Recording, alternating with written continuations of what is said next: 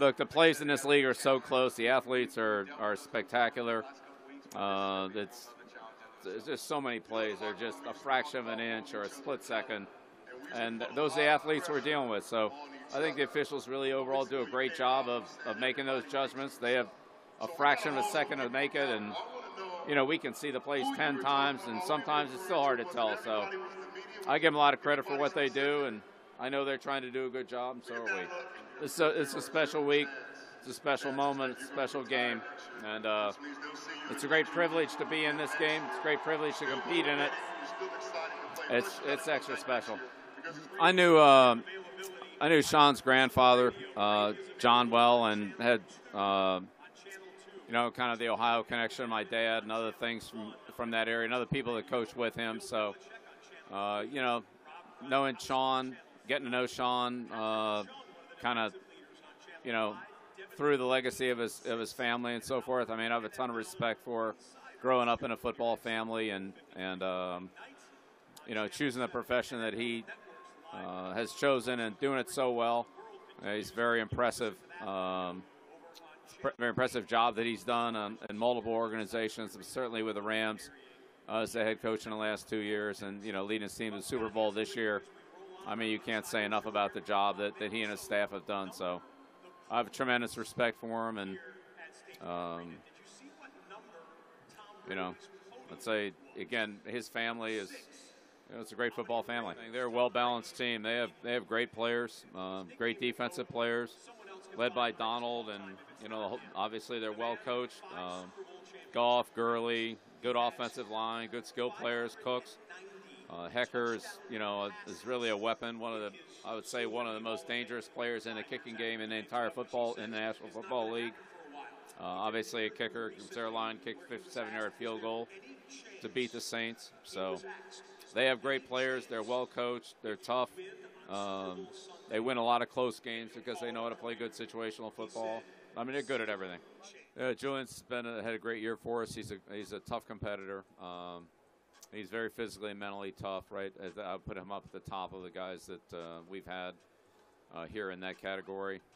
He plays, you'd say, he usually plays his best football in big games when you need it the most. So, you know, we're very fortunate to have him in all the different roles that he does for us. His receiving, his blocking, his plays in the punt return game. And, you know, he does a lot of unselfish things for our football team. Gives us a lot of toughness and big plays in critical situations.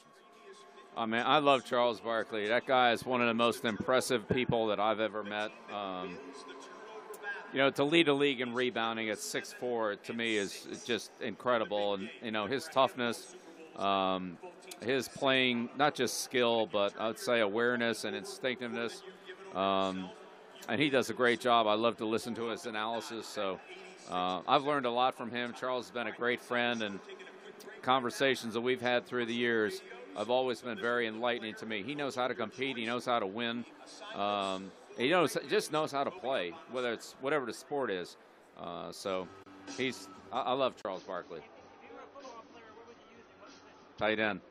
He's tough. He would block. I know he would catch the ball, and they wouldn't be able to cover him because he'd just body him up and get open.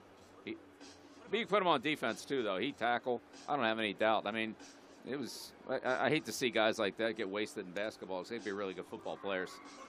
Well, I worked with Bill for, you know, a long time.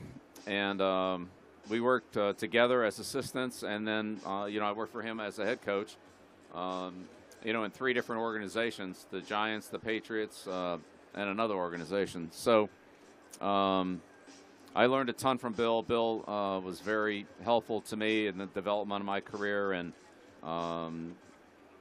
giving me insight into areas that as an assistant coach you don't really get to see or know as much about, and he was very helpful in doing that. Obviously, Bill was a great defensive coach. He taught me his 3-4 defense that we used at the Giants, which fundamentally has always been, even though we've used different variations of it, the fundamentals of it have been pretty consistent through the years. And Bill's been a great friend. He was a great mentor, and I'm proud to have coached for him, and I've learned a lot from him.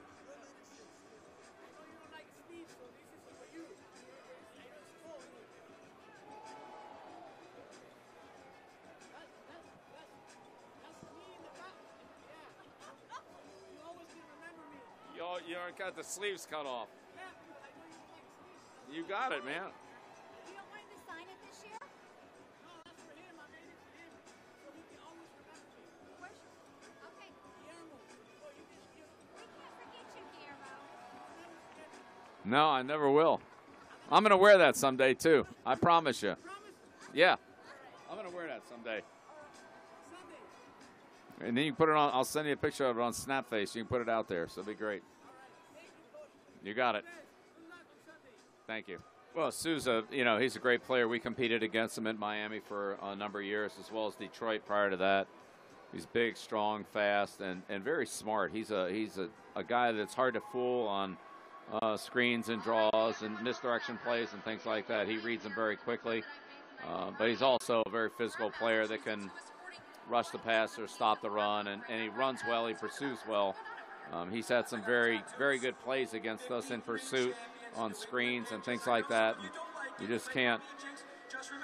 You just got to finish your blocks on him. He's not out of any plays. Very talented player. I've said this before, but I think being a special teams coach is the best training I ever had to begin a head coach. Certainly being a coordinator is a great experience, but when you're the special teams coach, you work with every player on the team, probably with the exception of the quarterbacks. And there are definitely there are a lot of differences between working with different groups, the athletes, the mentality, just kind of how they see things and what you ask them to do. But as a special teams coach, you're literally working with every single guy in some aspect or another, and those relationships and understanding how to deal with different positions and different types of players, and again, all players at different levels, young players, developing players, older players, players whose primary role was the kicking game, players whose secondary role was the kicking game. When you put all that together, those are tremendous experiences, and I'll always be grateful for the opportunities that I was given to do that by Coach Marchabroda, by Coach Verzano, but especially by Coach Perkins at the New York Giants. You know, Ray Perkins gave me an opportunity to do that with the Giants, and that was a tremendous, tremendous learning experience. In addition, you learn all of the situational aspects of football that, as an offensive or defensive coach, there are just so many in the kicking game.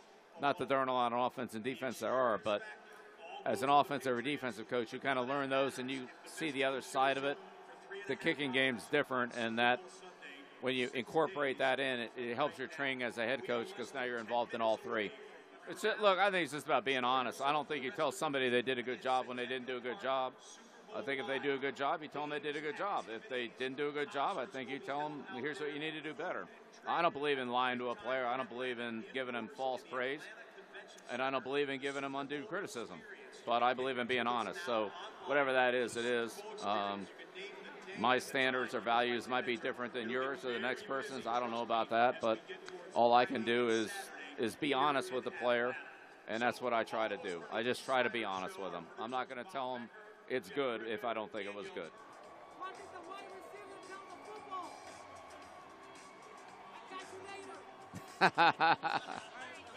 That's a good one, Nando. I love it.